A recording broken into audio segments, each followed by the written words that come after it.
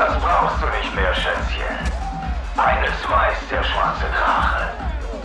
Faire Kämpfe sind langweilig.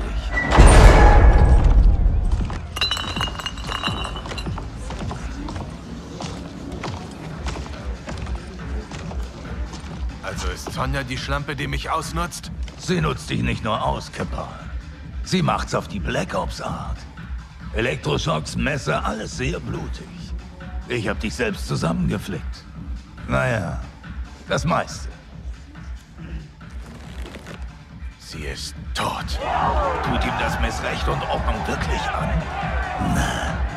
Aber jetzt ist er motiviert.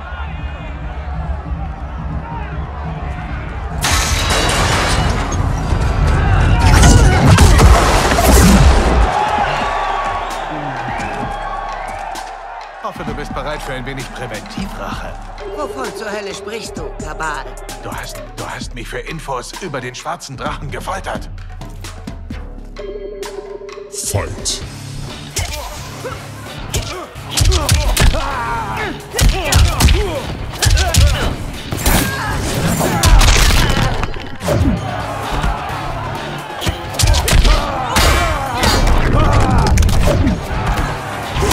Ist dir schwindelig? Lauf weg!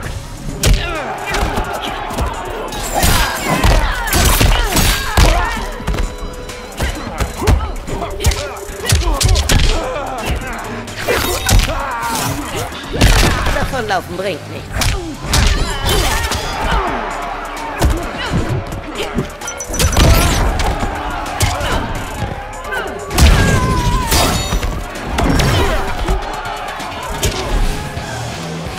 Verlierer.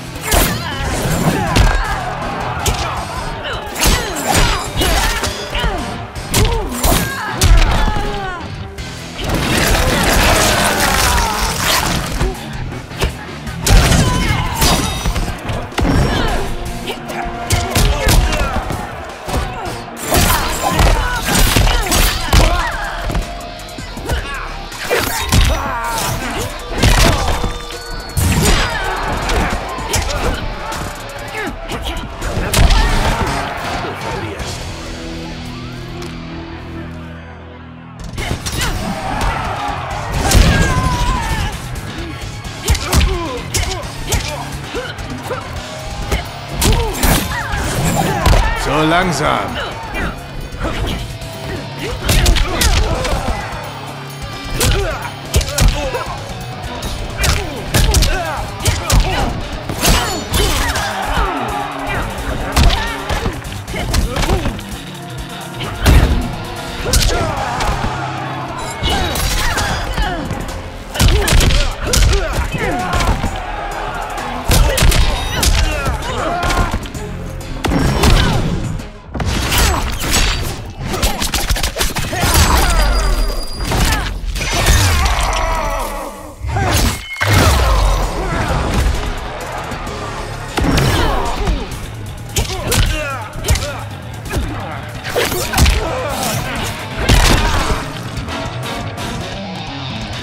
Glaub nicht jedes Gerücht, das du hörst.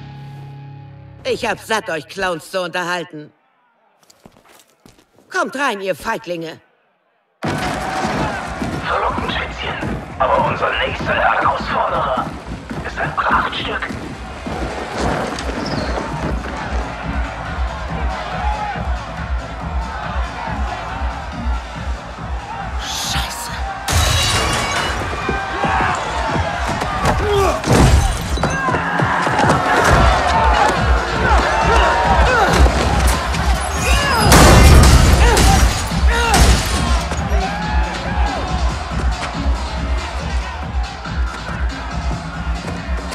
Ich kämpf nicht gegen ihn. Dann wirst du ganz bestimmt. Sonst sterbt ihr beide. Red keinen Scheiß. Ihr tötet uns, ob wir kämpfen oder nicht. Hast mich enttarnt, Schätzchen. Liefere eine gute Show ab, ja? Da wird's weniger schmerzhaft. Na los! Du wolltest mich schon den ganzen Tag schlagen. Das ist deine Chance. Und denen die Befriedigung verschaffen, unseren Kampf zu sehen? Vergiss es. Du hast gesagt, sie töten uns eh. Mit einem Kampf können wir Zeit gewinnen, um einen Ausweg zu finden. Also sei keine Diva und schlag mich.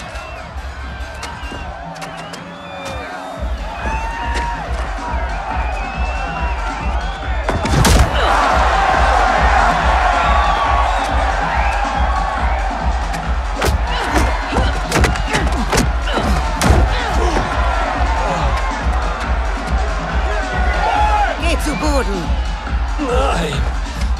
Diese Leute wissen, wie ein Knockout aussieht.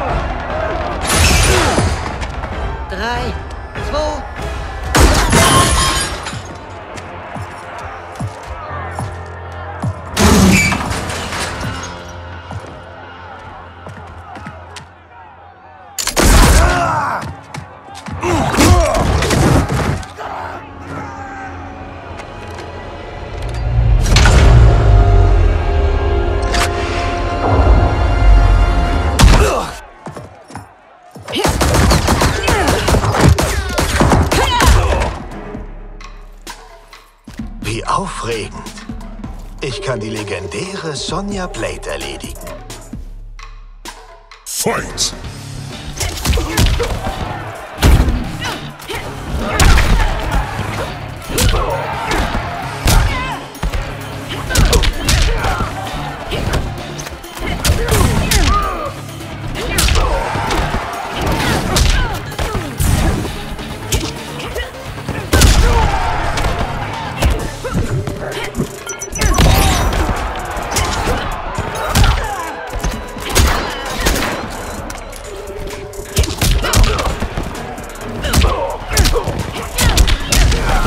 Keine Disziplin.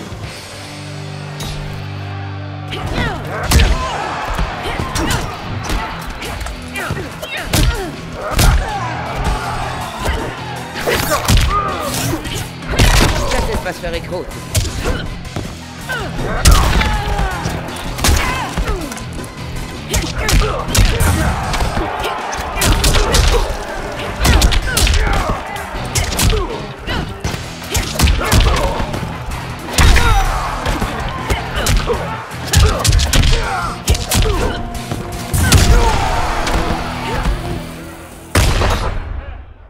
Lieutenant!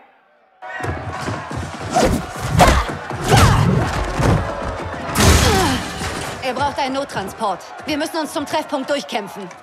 Die wirst du brauchen.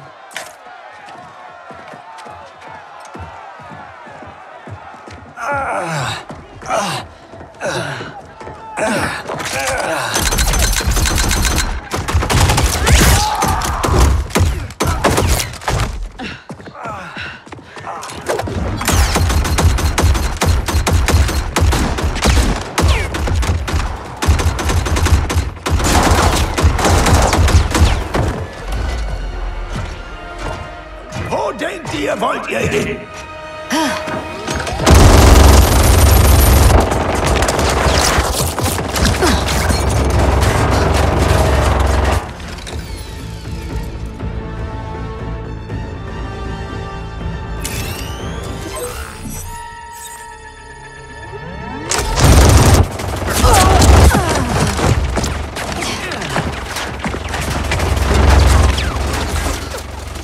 Mann, das ist zu gefährlich.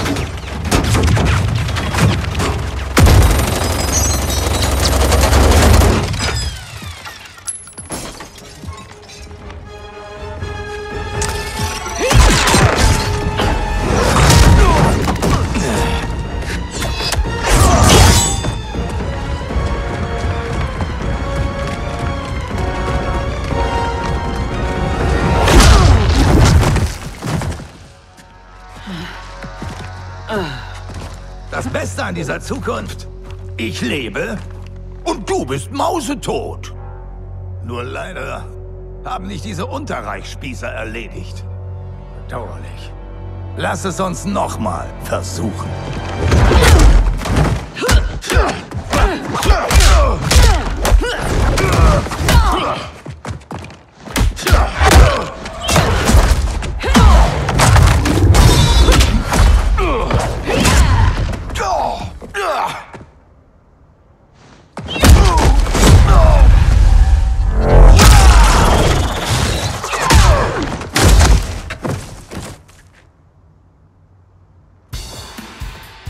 In dieser Zukunft magst du leben, aber das kann sich ändern.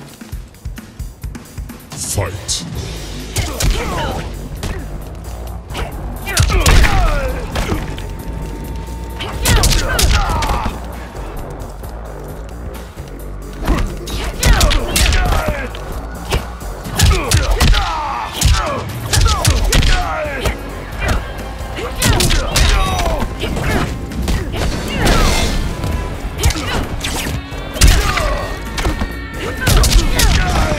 Ich bin Einzelkämpfer.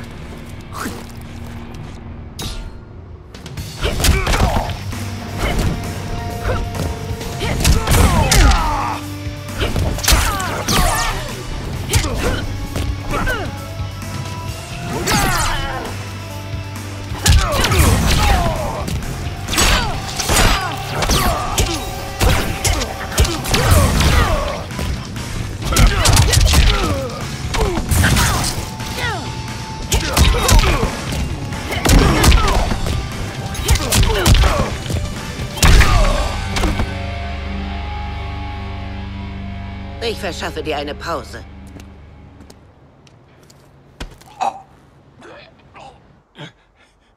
Das ist aber verzwickt. Kannst du sein Genick schneller brechen, als ich den Schönling hier ausweiten kann? Denk dran, es gibt 2 für 1. Stirbt er, geht deine Kleine auch drauf. Danke, Kano, Wofür? dass du mich an die Regeln erinnerst.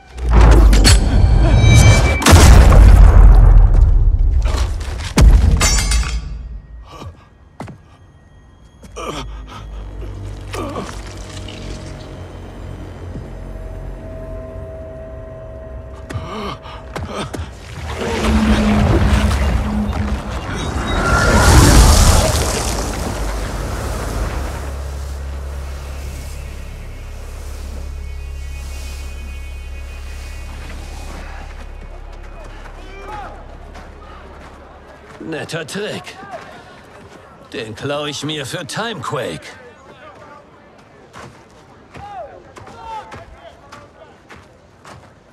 Wollen wir mal essen gehen? Als Dank dafür, dass du mein Leben gerettet hast.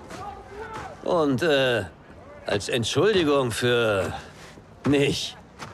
Kein Druck, keine Romantik. Geduld ist eine Tugend, Cage.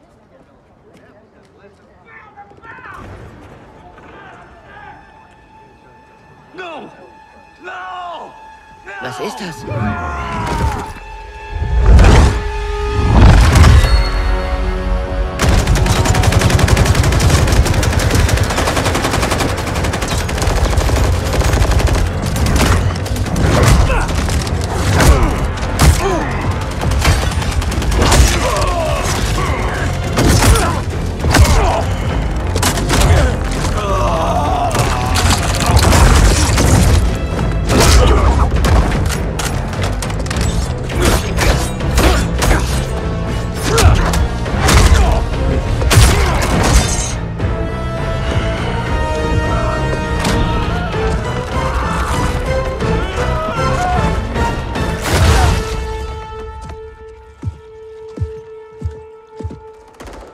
Wer ist der besondere Gastschurke? Geras. Chroniker Schläger. Angeblich kann man ihn nicht töten. Ich habe in Fatal Infinity gegen so einen gekämpft. Bringt ihn hier raus. Ich werde dieses Ding beschäftigen. Sonya Blade. Die Mutter von Cassie Cage. Ja, und weiter? Cassie Cage hat Shinnok besiegt, den Sohn von Chroniker. Ich räche ihn für seine Mutter. Fight!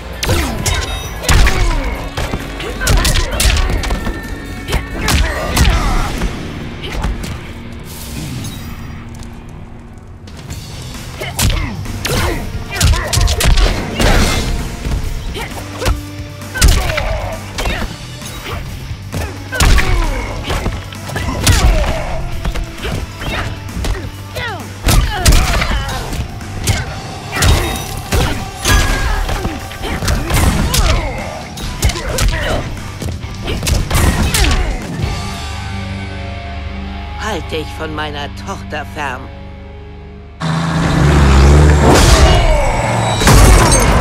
Jetzt wirst du nicht mehr wiederkehren.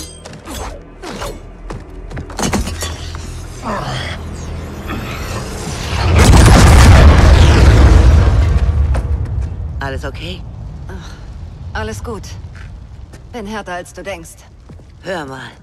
Das, was ich in der Basis über die Mission gesagt habe, war nicht fair. Du bist eine echt gute Soldatin. Ich bin so stolz, dass ich mich schon fast auf einem Date mit Johnny sehe.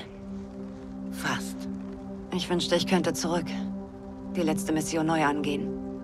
Zu erfahren, wie ich sterbe oder sterben könnte, war nicht einfach. Aber ich habe den Bericht gelesen. Du hast Befehle befolgt und deinen Trupp gerettet. Ich bin froh, dass mein Opfer das Erdenreich gerettet hat. Und dich. Außerdem hast du Raiden gehört. Es wird nie wieder so, wie es mal war. Wir alle müssen unser Schicksal wählen.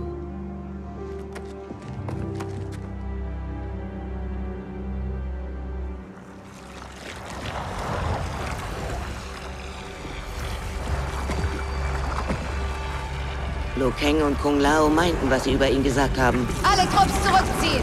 Sofort! Raus da!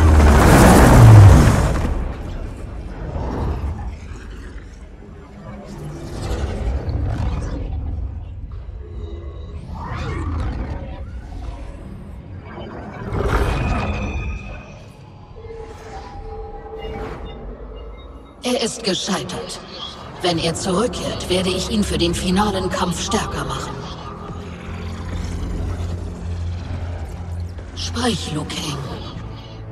Wir haben Shao Kahn verloren, seine Außenweltarmee und jetzt den schwarzen Drachen. Während Raidens Verbündete Zeit beim Kampf gegen Kano und Shao Kahn verloren, konnten wir mit unserer wichtigsten Arbeit ungehindert auf Shang Tsungs Insel fortfahren. Die Insel liegt in Trümmern. Was könnte dort... Die Zeitbeherrschung verbraucht jede Menge rohe temporale Energie. Sterbliche Seelen enthalten eine ganze Lebenszeit dieser Energie. Jede Stunde, jede Minute, jede Sekunde des Lebens wird darin gespeichert. Shang Tsung hat sich von Seelen ernährt. Er hat sie gesammelt. In seinem Brunnen der Seelen, der sich unter seiner Insel befindet, unberührt. Ein Schicksal, das ich für Shang Tsung erschuf, falls ich es mal brauche.